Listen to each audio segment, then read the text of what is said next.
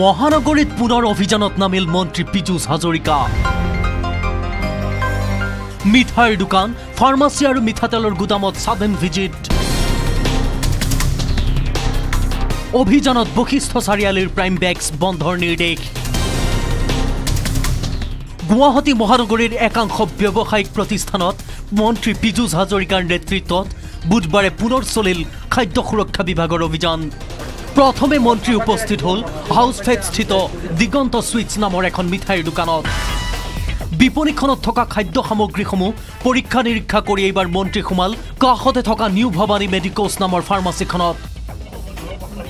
Pharmacist অবিহনে চলিছে নেকি ফাৰ্মাচীখন তাৰো পৰীক্ষা কৰিলে মন্ত্ৰী পীযুষ হাজৰিকাই।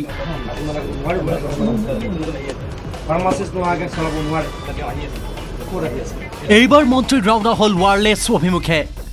উপস্থিত হল কানহা সুইটছ নামৰ ব্যৱসায়িক প্ৰতিষ্ঠানৰ কাৰখানাত। এয়া কাৰখানাৰ ভিতৰৰ দৃশ্য, যিয়ে মুঠেই সন্তুষ্ট নকৰিলে মন্ত্ৰী পীযুষ তথা খাদ্য সুৰক্ষা বিভাগৰ বিষয়াসকলক। আমি এটা মাহৰ পেকেট এটা পাইছোঁ, এইটো আমি তেওঁলোকেতো কৈ দিছে ইয়াতে কৰা, কিন্তু আমি এইটো পেকিং দেখিছোঁ বাহিৰৰ পৰা অহা, গতিকে এইটো আমি ডেফিনেটলি চেক কৰিম। এইটো যদি বিসংগতি আছে দোকানখনৰ ওপৰতে একশ্যন হ'ব, পৰ্যায়ক্ৰমে কৰিম, জোৰদাৰ হ'ব। ইয়াতকৈ বন্ধ নহয়, ওলোটাই জোৰদাৰ হ'ব। ফাৰ্মাচিষ্ট নোহোৱাকৈ, লাইচেঞ্চ নোহোৱাকৈ ফাৰ্মাচীৰ বিৰুদ্ধে আমি বিহিত ব্যৱস্থা ল'ম। পৰিৱেশটো মানে তেওঁলোকে আৰু চাফা কৰিবলগীয়া আছে, একেবাৰে কদৰ্য ৰূপ নহয়, তথাপিতো সুদত ইয়াতকৈও বেছি ইম্প্ৰুভ কৰিবলৈ আমি এওঁলোকক ইম্প্ৰুভমেণ্ট নটিচ দিম। আৰু এওঁলোকৰ ইয়াত যিহেতু নিজে বনোৱা বুলি কয়, পনীৰ নিজে বনাইছোঁ বুলি কৈছে, মাৱা নিজে বনাইছোঁ, কিন্তু আমি এটা সন্দেহজনক বস্তু পাইছোঁ।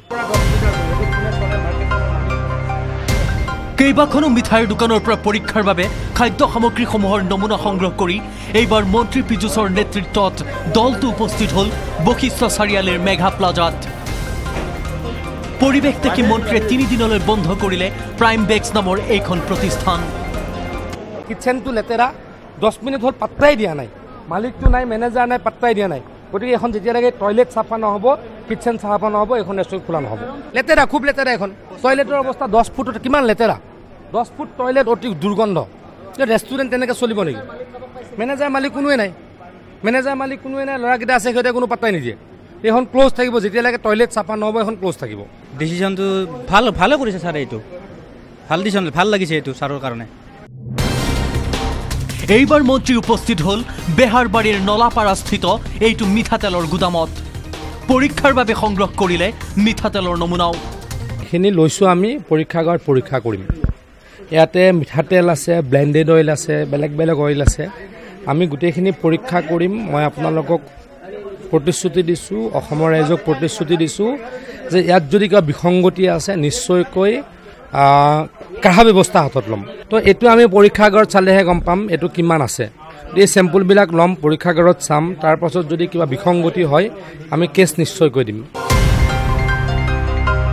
মুঠৰ ওপৰত বুধবাৰৰ দিনটোত মহানগৰীত এনেদৰে মন্ত্ৰী পীযুষ হাজৰিকাৰ নেতৃত্বত চলিল খাদ্য সুৰক্ষা বিভাগৰ অভিযান।